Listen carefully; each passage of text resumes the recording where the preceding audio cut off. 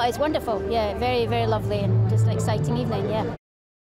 Just getting the job was amazing. I just went into JJ's office. I didn't really know what he was looking for, and just listened to him and had a few clues, and just started improvising a bit with him. And then he just gave me the job. So that was like, and then to finally be on that set with him and see how he makes the magic happen was just wonderful. Just brings a lot of energy, focus, loads of ideas, just feels very clear about what he wants, and keeps asking for more and more, give me more improvise, give me more ideas, and makes you feel comfortable to offer up even the most bizarre thing that you'll, okay, it's not good, more, give me, and you get comfortable with his way, and I like that way of working.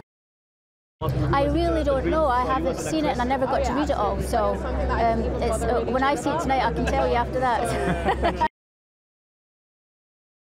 Well, I'm so excited that it turned out to be really good. You imagine if it ended with a whimper, it would have been really sad. But this one goes out with such a bang, and actually goes bang, bang, bang pretty much all the way through, that I personally feel very, very satisfied, not only to have been in it, not only to have had such a fun part, not only to have worked with such a fun, lovely family team, whether behind the camera or my mates around me there. It was a gorgeous ending, and I'm not sad. I mean, maybe in a few months, a year or whatever, I might think, oh, I want to do another one. But right now, no, enough.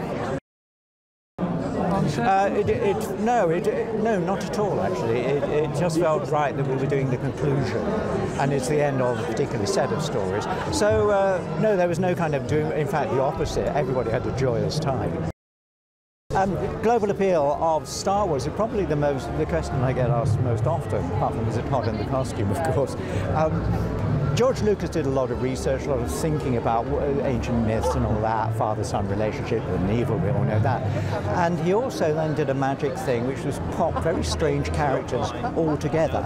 I mean, you could, Planet of the Apes was all about apes. Well, in this one, you basically had one Wookiee sort of thing, and then you had a little droid, and a big droid, and a princess, and you had a Darth Vader type.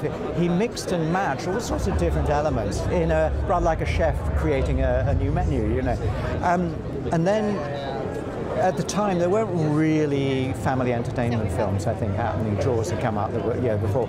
There was a kind of natural, strange elemental moment that happened when Star Wars came out, and people grabbed it, and you could only see it in movie theaters then. There was no video, and people had this collective experience which actually helped bond the whole thing together and grow it bigger than it really was.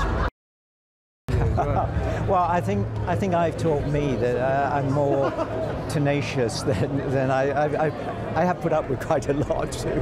I kind of stuck with it, and one of the things I like about him is his loyalty, his sense of loyalty. And as a human being, I have that, and I kind of share it.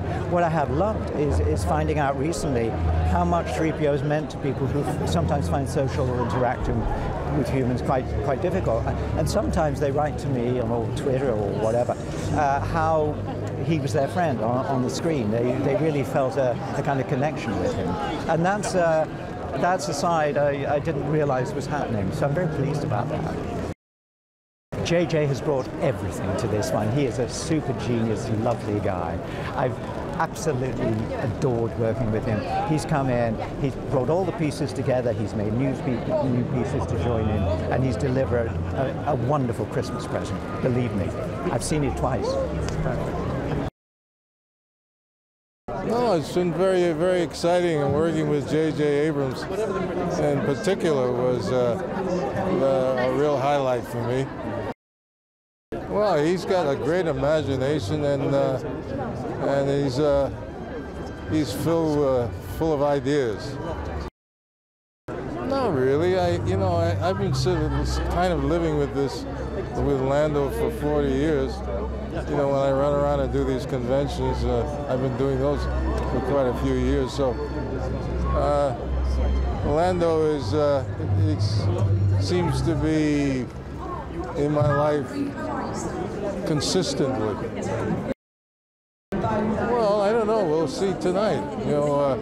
I think it's I saw it last night, and it's got all of the high adventure but it also has a lot of depth to it. Well, that's very difficult. I mean, it's always, everything about it is always very interesting. Working with people like George Lucas, people like J.J. Abrams, all of those wonderful performers. So it's always very interesting. No, it's great.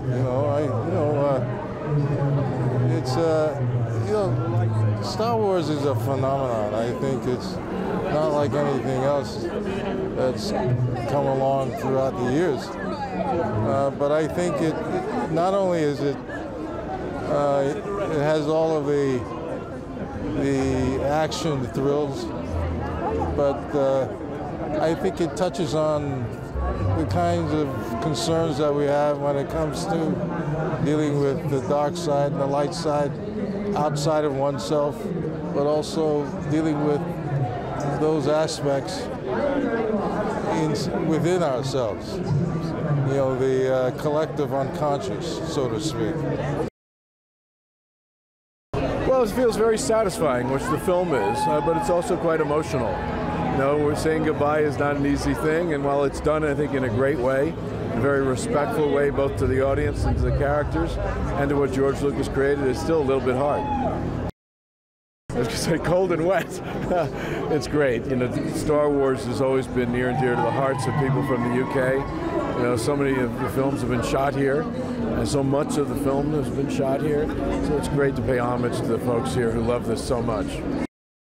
I think there's a lot about it. I think even though it takes place in worlds that are not particularly familiar to us, the stories and the emotions, the characters all are familiar. It's relatable on so many levels.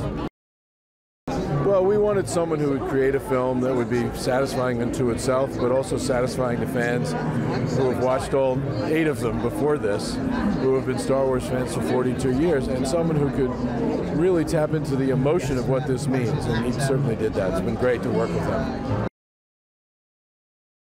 Well, obviously on the box office side, over $10 billion in global box office, $6 billion films. That's been great. Opening 2 Star Wars lands in Florida and California. Launching Disney Plus in the United States, we did in November. I mean, there's so much we can point to that we're grateful for. Closing the deal for 21st Century Fox. Quite a year. Yes, it's a nice way to go out. Very thrilled. It's very exciting. My family are here somewhere, and it's nice to be home.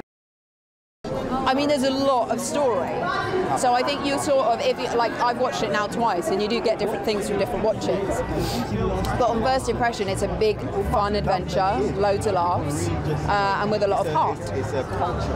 You played Rey now for 3 films. What have you learned from playing her? What's she meant to you?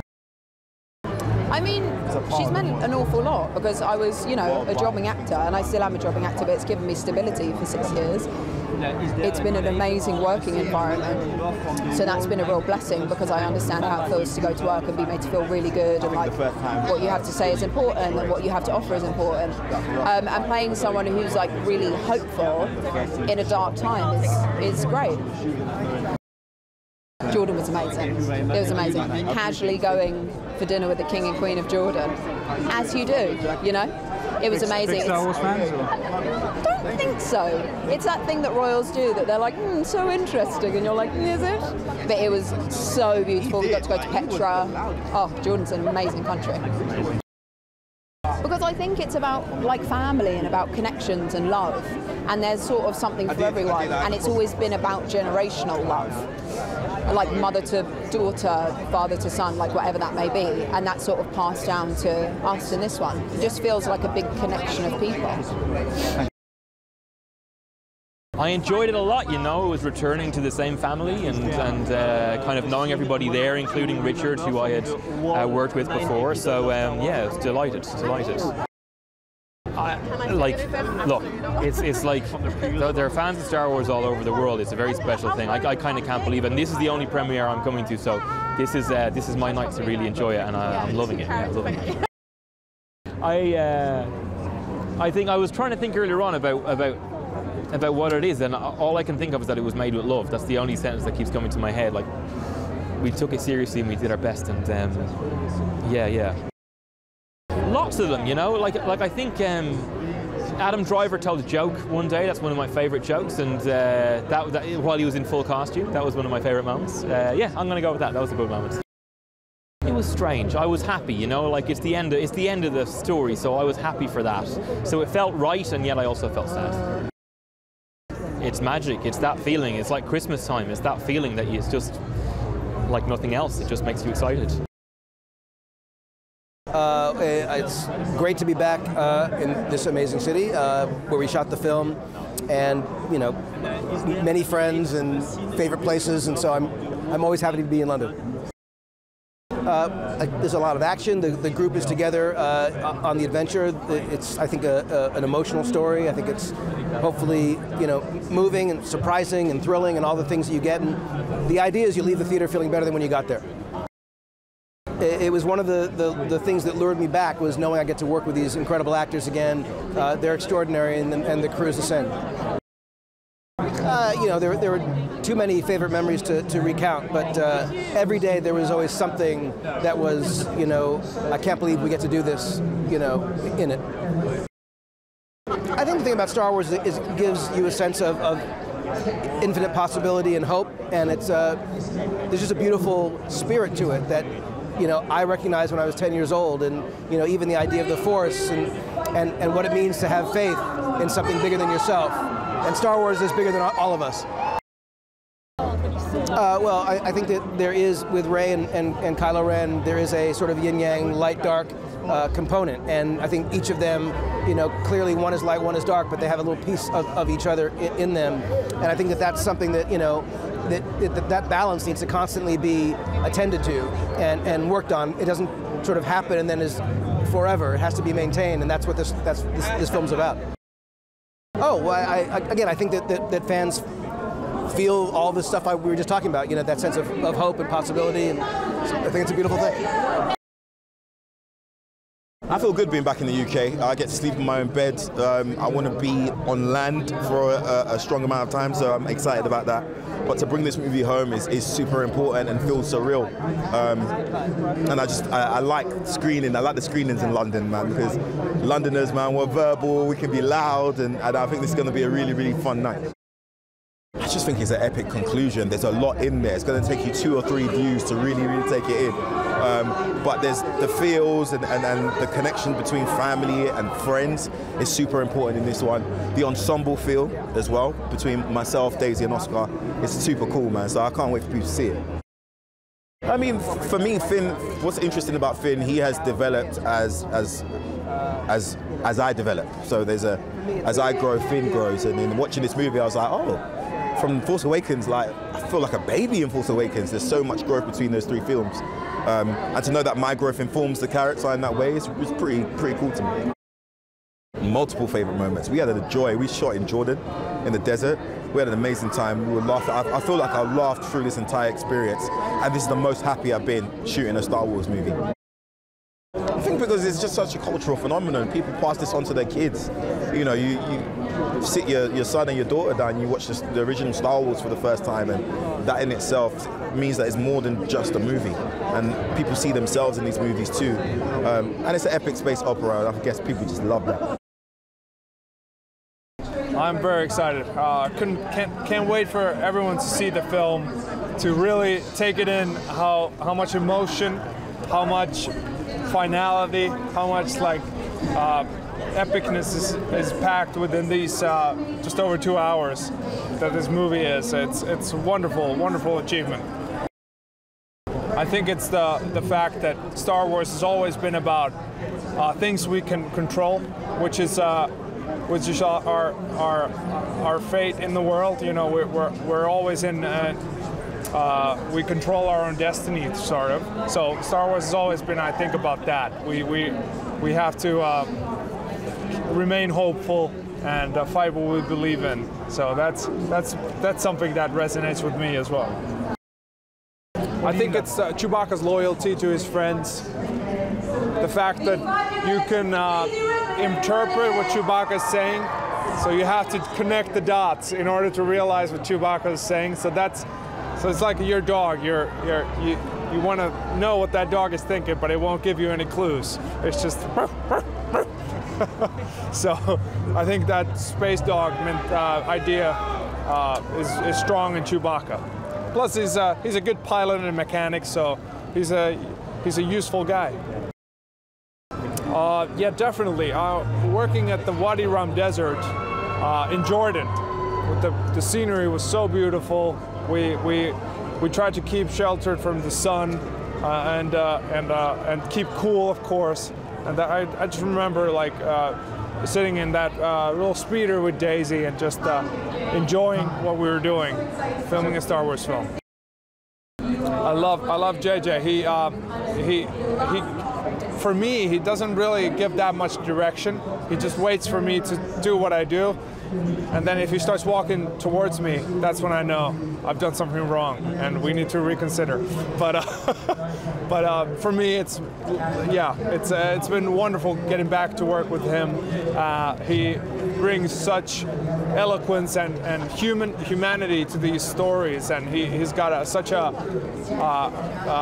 radar for human emotion, so he really knows how to connect with the actors and get the story across. I think it did to a large extent because we knew that we're bringing so many things to a resolution. So it had that kind of bittersweet feel to it, but at the same time, real excitement. And it was a real utter joy to make, a real pleasure every day with our cast and our crew. Spending our last days with them was quite bittersweet, but now that we get to share the film, we are very excited about that. Reunite here in London. You know, JJ's a huge amount of fun. That's what he brings to the set almost every day. And I think it infuses a really nice energy in the process of making the film. He also has such a big heart as a storyteller, and I think he's really, you know, put that spirit into this film, and it's got just such a big heart and sweetness and humanity that is very much JJ. I will say the very first day we had Billy D. Williams on the set was pretty spectacular. Everybody went quiet and just all eyes were on him. He is pretty hard to not, you know, look at as an actor. He's just so charismatic and fantastic, and we were all pretty inspired that day. I think it's because it brings people together in a way that I think a lot of films don't do so much anymore. And just, you know, that sense of community and you know, the fact that we're releasing around Christmas time, people can go with their families, their friends. And I think that kind of spirit is really very much a part of Star Wars.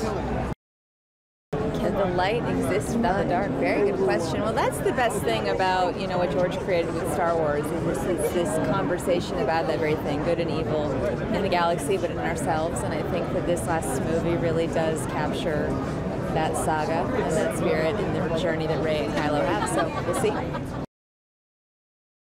I feel good being back in the UK. I get to sleep in my own bed. I want to be on land for a strong amount of time, so I'm excited about that. But to bring this movie home is super important and feels surreal. And I like screening. I like the screenings in London, man, because Londoners, man, we're verbal, we can be loud, and I think this is going to be a really, really fun night. I just think it's an epic conclusion. There's a lot in there. It's going to take you 2 or 3 views to really, really take it in. But there's the feels and the connection between family and friends is super important in this one. The ensemble feel as well between myself, Daisy and Oscar is super cool, man. So I can't wait for people to see it. I mean, for me, Finn, what's interesting about Finn, he has developed as I develop. So there's as I grow, Finn grows. And in watching this movie, I was like, oh, from Force Awakens, like, I feel like a baby in Force Awakens. There's so much growth between those 3 films. And to know that my growth informs the character in that way is pretty cool to me. Multiple favorite moments. We had a joy. We shot in Jordan, in the desert. We had an amazing time. We were laughing. I feel like I laughed through this entire experience. And this is the most happy I've been shooting a Star Wars movie.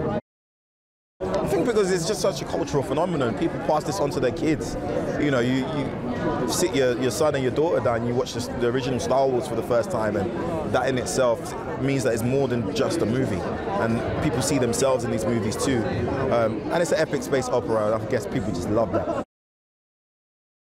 Amazing. I mean, to be a part of a Star Wars movie. It's being a part of cinematic history. So I feel special. It feels so special. Nerve-wracking. I mean, I have such childhood memories of that music and the way I felt when I first saw those movies. So it's enormous pressure, but luckily JJ's so warm and likable, and it was all okay. I think it's just for everyone. It's not, high art that's like talks down to people. It's not just for one specific group. It's for everybody, and I think that's part of its genius. Well, we can't tell too much, but I think my introduction tells a little bit about Poe's background, and she has a bit of a shady past. Well, I hope they feel good about the wrapping up of everything. I think JJ hit a lot of the main points, and I was completely satisfied, so I hope everyone else will be. Terrifying. Really terrifying, but I was so excited. I'd spent months training, and it was kind of those throw yourself into the moment kind of situation. So yeah, I made it through, which is the main thing. So Jana is this warrior woman who lives on an oceanic planet, and she is willing to fight for what's right. So much, so much. You know what's crazy is the first time I watched it, I actually forgot that about some bits. So the second time I watched it, there were more bits I was so overwhelmed by the first time. And it's just like there's so much in this film for the audiences to enjoy and to grasp on. I think it's a brilliant piece of work. If I say so myself, it's my favorite out of the trilogy. And yeah, I think people are going to absolutely adore this film. It's a huge support base here. It's also my hometown. I walk these streets all the time, and so to be here doing a premiere feels like something huge for me personally. And I think, there's so many Londoners. London is a very diverse place, and Star Wars is diverse in its very nature, so, it's a great time. I think it's about contacting your inner power, and not necessarily, using a force that can move things in midair, but accessing a courage and a mindset that makes you fight for what's right. I think that's what brings people together in this. I am thrilled and chilly. Yeah, I definitely felt like we were seniors about to graduate. There was that energy, and I think we're all trying to hold on to the moment, knowing that it was the last one. There's so many. I mean, I think the thing that I'll miss the most is working with my friends, with John Boyega and Daisy Ridley in particular. We were out in the Wadi Rum Desert filming for weeks, and that was just an incredible, strange landscape to film in, and we just had so much fun and so much joy. Yeah, maybe listen to the ladies a little bit more when they have advice. I think they can expect a very dramatic, epic conclusion. It's overwhelming, it's emotional, and I think you will immediately feel like you need to see it again to try to process it. I think what people really love about it is the fact that that they can it inspires people to make up their own stories. Initially it started off episode 4, 5, and 6, so everyone was curious about what happened in 1, 2, and 3, and so it really allowed people to invent their own stories and to feel a real intimate connection with those stories. So I think that's what it's done. Hopefully this movie continues that.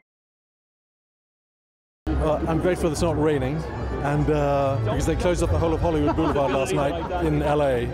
So the fact that it's not raining in Leicester Square, and because the films are made here, it feels like you've always come home again.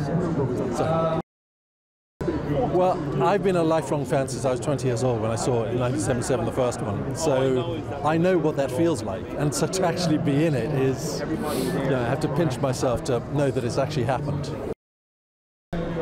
I thought that there'd be a green screen and everybody would be in leotards, little dots of CGI, but it was just real costumes, real things that worked, lights, doors that did that, smoke machines, stormtroopers, spaceship. It was amazing.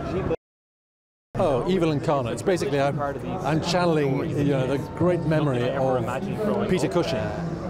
So I think the people that I got to work with, Adam Driver, I worked with on Girls before, and Domhnall Gleeson was standing next to me. When you're in a company of actors as good as that, everybody's game is lifted. Oh, I think it. I don't say personally, but it very excited. Drew all the strands of the stories together in such a cathartic and emotionally rewarding way at the end. So you felt that it was the most honourable way for the thing to end, and it's also very surprising and moving. I don't think I've got words to describe how I feel about being part of this. Delighted, but that's not a big enough word. I'm excited, so thrilled to have been able to be part of this one and all of the other Star Wars I've been involved with to date. There was a certain amount of emotion involved with working on this one. I mean, JJ brings such a lovely atmosphere to set when he directs. I mean, he's just such a great guy. And but yeah, to know that we were making the last one, as it were, in this series is again, it was quite emotional. Similar to the experience I had working on the last Harry Potter movie, I suppose, in a way.